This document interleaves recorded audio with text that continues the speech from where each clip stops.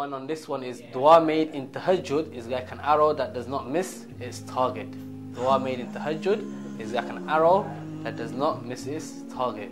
The reason for that is because tahajjud is the time where Allah subhanahu wa ta'ala comes down to the lowest heaven.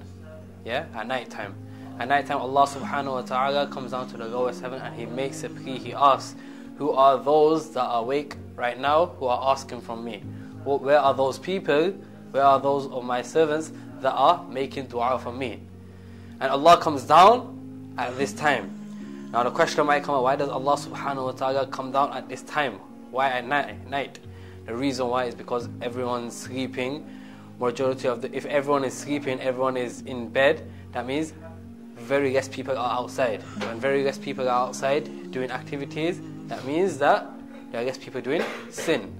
The second reason why this time, the last moment, the last portion of the night, the reason why it's so virtuous is because it's the most hardest as well. It's the most hardest in a sense that a person has to wake up from his deep sleep, from his warm duvet, from his hot bed. He has to wake up, he has to do wudu. After doing wudu, he has to stand up while everyone else is sleeping.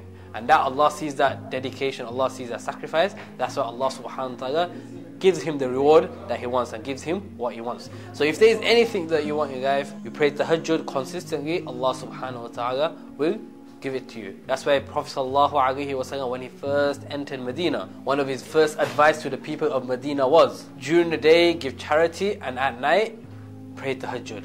During the day socialize with people and at night socialize with Allah subhanahu wa ta'ala. Keep the day for the people and keep the night for Allah subhanahu wa ta'ala. You feel good spirituality where you're connecting with Allah subhanahu wa ta'ala. And also, if you want anything, if you need anything, you ask Allah at tahajjud time, Allah will provide it. The Prophet sallallahu alaihi wasallam would on many occasions pray 8 rakats of tahajjud. On majority of the hadith prove that Prophet sallallahu alaihi wasallam used to pray 8 rakats of tahajjud in two units.